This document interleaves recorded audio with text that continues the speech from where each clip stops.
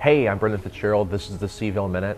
The sweater vest is here because fall is upon us. So here's what to do with this lovely fall weekend.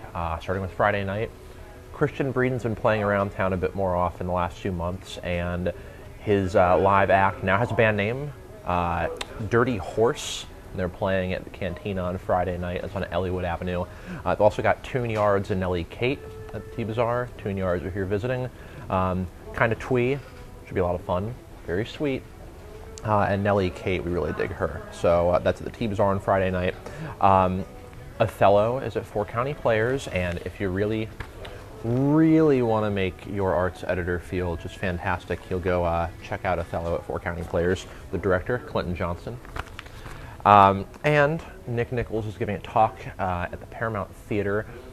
We think it has something to do with that enormous tree that is depicted on the downtown mall, the large picture hanging on the Market Street parking garage. So take a look at the photo, go check it out.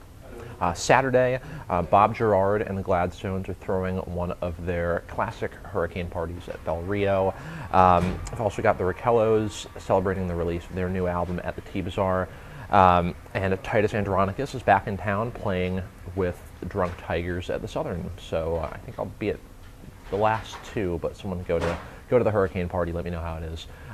Sunday, David Cook, the American Idol winner. No runners up here. It's at the Paramount.